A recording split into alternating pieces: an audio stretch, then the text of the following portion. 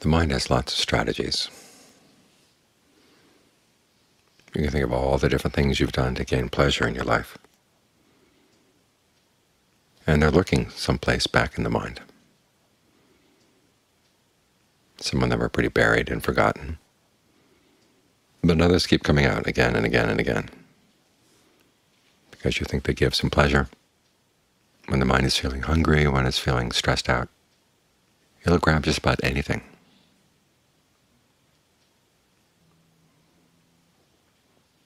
They talk about people in a shipwreck,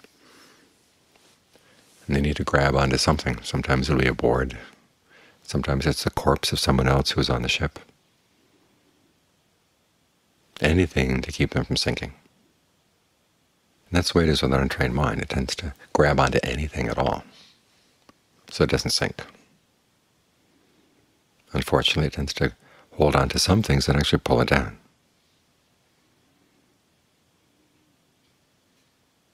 What we're doing as we meditate is to give the mind something better to hold on to. I mean, so much of the practice, of course, is about letting go, letting go.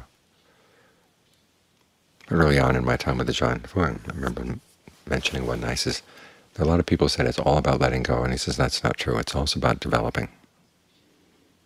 You want to develop good qualities in the mind, so you have something to hold on to when you're letting go of other things. The Buddha himself makes this point many times, that you have to hold on to concentration. If you're going to let go of other things, you can contemplate the body, as in that chant we had just now, going over the 32 parts. You can think about it again and again and again. But if the mind doesn't have a good solid place to settle down, it's going to go right back to its attachment to the body as before. The same with sensuality, the same with any unskillful habit you might have. If you can't find anything better, you're going to hold on to what you've got. And what you've got is a pretty mixed bag. Some of your old strategies for finding pleasure in the present moment were actually okay, and others were not so okay. We talk about the committee of the mind. That's what they are. They're different strategies for finding happiness. This is one of the reasons why you can talk to them and reason with them. It's because you're after happiness too. The difference is you want a happiness that's reliable and harmless. And this is the direction you go to find that happiness, by getting the mind to settle down and give it a sense of well-being as you settle down. This is why working with the breath is such an important part of the practice, because it is one of the ways of giving rise to a sense of well-being as you're sitting here. If you just force the breath to just notice whatever's coming up, all kinds of things are going to come up. And some of which can really knock you over if you're not prepared. So you want a good, solid, safe place to stay. So at least you have some relative security. It may not be the absolute, but it's better than a lot of the other things that the mind goes off to feed on. So feed on the concentration, feed on this sense of being settled in. Now, how good it is that the mind doesn't have to go jumping around. At this moment, it has no other responsibilities. You don't have to think about tomorrow's meal. You don't have to think about tomorrow's chores or today's chores. You don't have to think about the weather. Whatever your responsibilities are around the monastery, you can put them aside right now. And just allow the mind to settle in.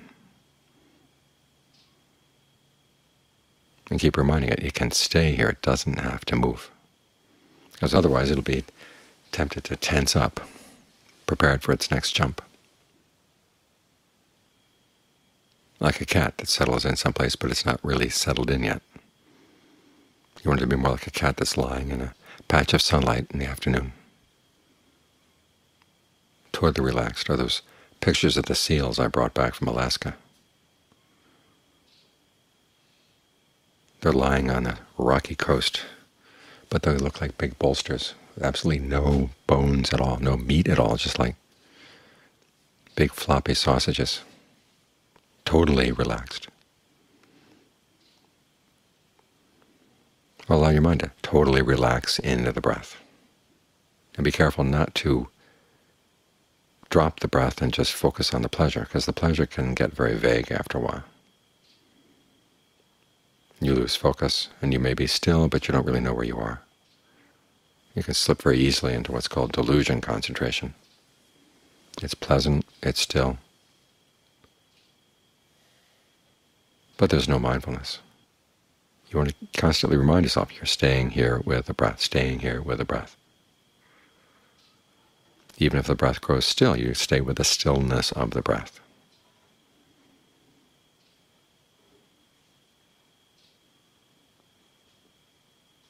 This is one of the skills that the Buddha teaches about not being overwhelmed by pleasure, not being overwhelmed by pain. It's not that you avoid pleasure and avoid pain. Here you are trying to develop an extreme amount of pleasure for the concentration, but you want to learn how to maintain your focus. Don't get swallowed up by the pleasure. The pleasure will do its work. The breath will provide you with a good foundation. That way, when some of your old selves come up, you can look at them and you don't feel any desire to go with them, and you don't feel alienated by dropping them. This is one of the main dangers of having a meditation where you don't develop concentration and just try to go straight to insight and see how everything is inconstant, impermanent, stressful, not self, whatever. But the mind has no place to land, no place to stand, no place to feel secure and at home, and it's going to get very disturbed.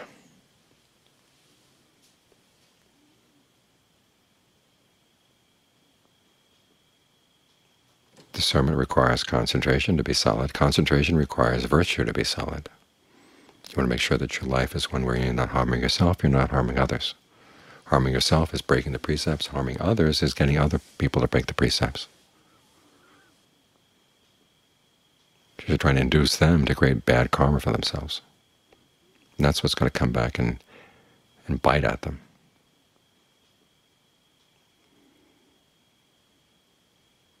And you don't want to harm yourself by doing bad things to them. Because as the mind tries to settle down, there'll be pretty sharp rocks. It's very sharp, so you can't really settle down properly. Or either that or you're going to go into denial. And denial is no way to develop discernment. So concentration, to be fruitful, really does require virtue. It's not the case that you can't get the mind concentrated without a good foundation in virtue. You can. But the concentration doesn't have, as the Buddha says, it doesn't have great fruit. It doesn't reward you with discernment.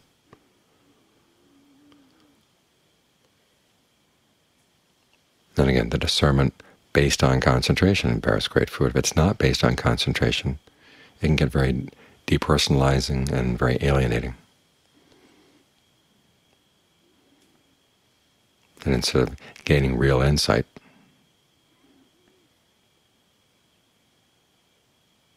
it just gets you strung out.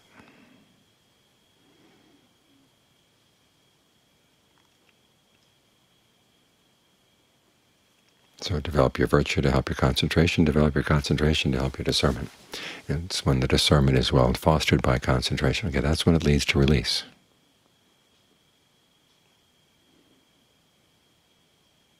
A Dharma teacher once asked me how I handled cases of people who gained stream entry but found it disorienting. And I answered him, it's not stream entry if it's disorienting. Stream entry is very orienting, because you find that there's something even more reliable than concentration.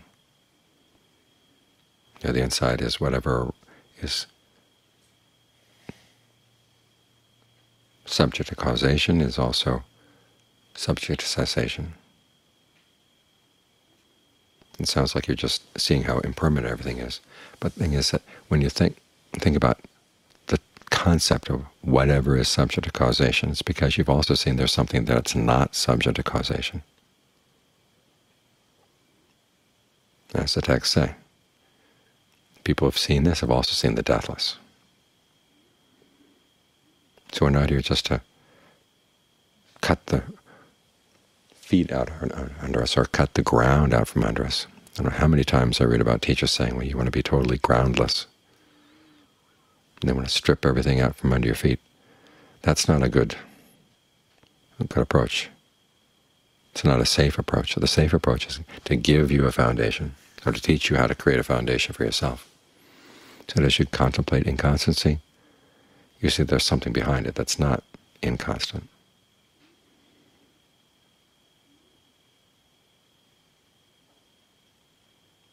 And it's really there. It's always there. It's just that our ignorance gets in the way, so we can't see it.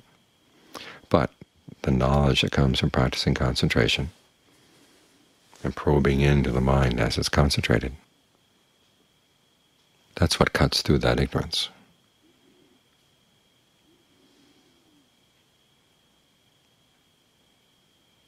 So give the mind a good place to stay.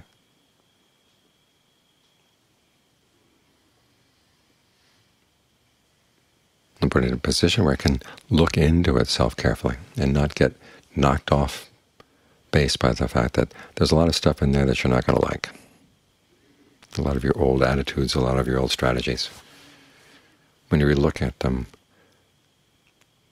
in a fair, unbiased way, will often seem very shoddy. Well, it's good to admit to yourself you've got those shoddy things, because that's how you get beyond them. But you also need something better to remind yourself that that's not all there is to you.